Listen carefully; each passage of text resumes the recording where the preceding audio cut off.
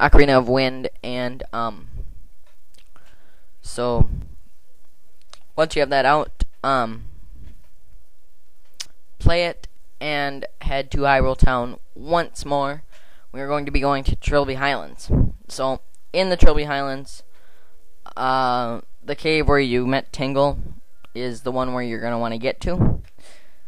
So, like I said, I could have done this earlier, and I probably should have, but I didn't, and that's why I kind of felt stupid.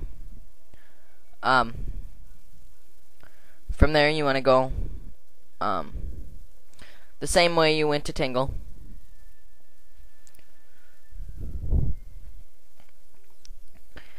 And,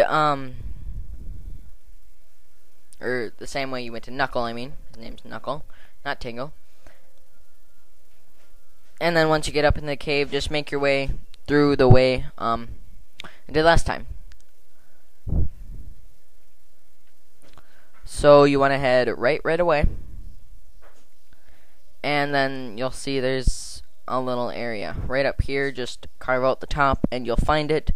Should be a blue kinstone piece, so fuse with them. And you'll make one more Goron up here at the little Goron area. So you see there's a treasure chest there. I'm sure since it's blue, it's just a kinstone piece. But like I said, there's another spot for a Goron, but you need to beat the next dungeon because we need the item inside of it. So I'm not going to give away what the item is, but you need it. So anyways, after that's done, head out of the cave, and now we are going to make our way to the next dungeon. One thing that you want to do before heading over there, if you haven't, when you go to Hyrule Town,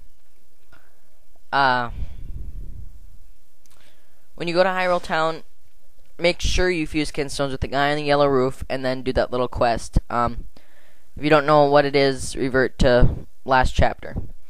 Otherwise, just head up in a North Hyrule field, head north, and then you want to head north and east, and up there you'll find another place where you can bomb, so bomb it. And then after you bomb it, you'll be in Vale Falls. So you see a heart piece there? Just jump into the water and go and grab the heart piece. So that is heart piece number 34. So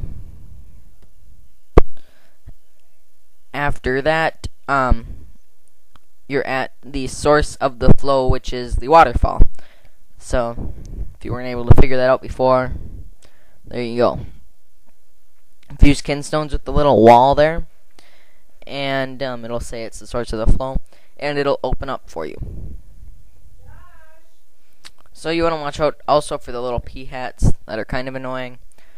Once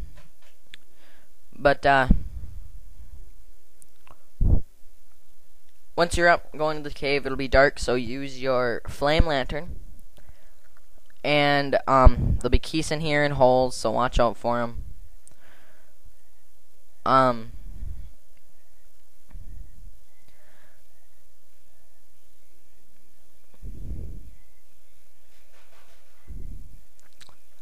After you've killed all the keys, you can head up. You don't need to kill the keys, but then you'll see a bubble in here. So the bubbles can get kind of annoying. Just use your gust jar to suck it up. It makes it much easier. And you'll see a little area between two rocks. We can actually bomb this area, so do so.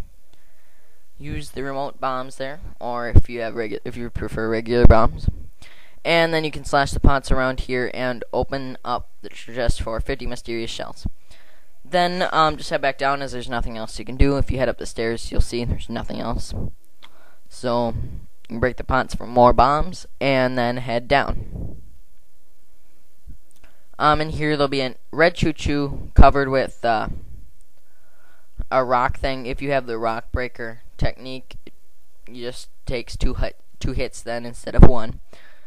And then head up, and you'll see another Windcrest location. So I was looking for those little turtles before I went and got it. But make sure you mark this place on your map. because we'll be coming back here a couple times for a couple different quests. However, it's not going to be too popular of a location.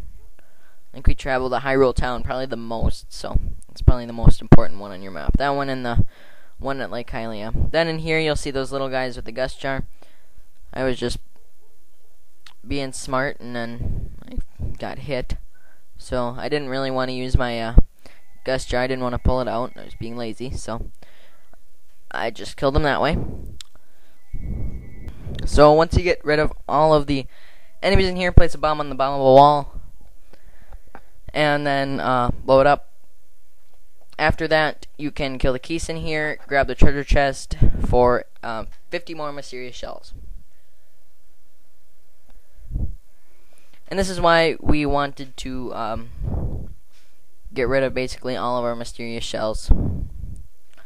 It's also good to have lots of rupees because you can actually buy mysterious shells at the shop in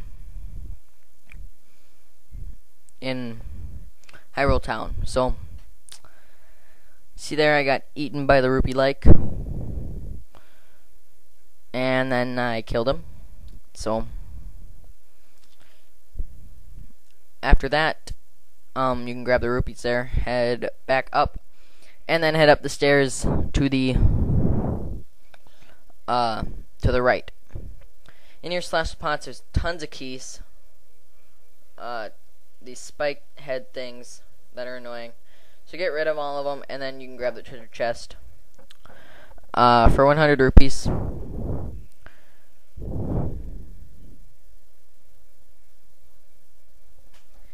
After that, you can just head down on the right side. Make sure it's the right side, or you won't be going anywhere. So up here, you'll see the top of, looks like a Goron, and it is, but that's part of a later quest that you can only do after the game is completed. So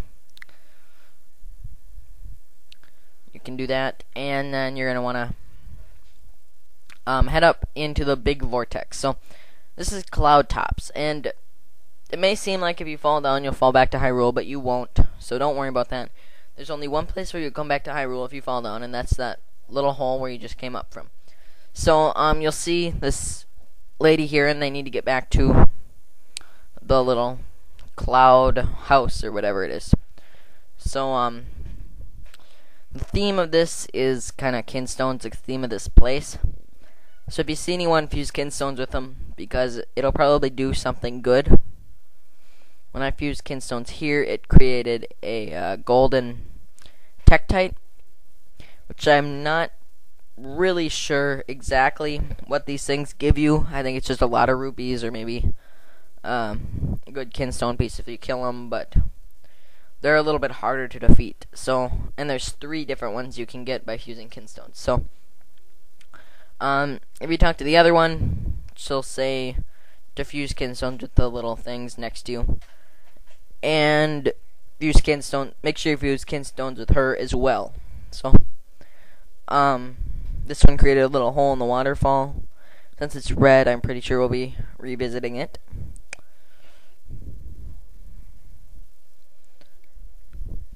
And then you can head up the vortex after that.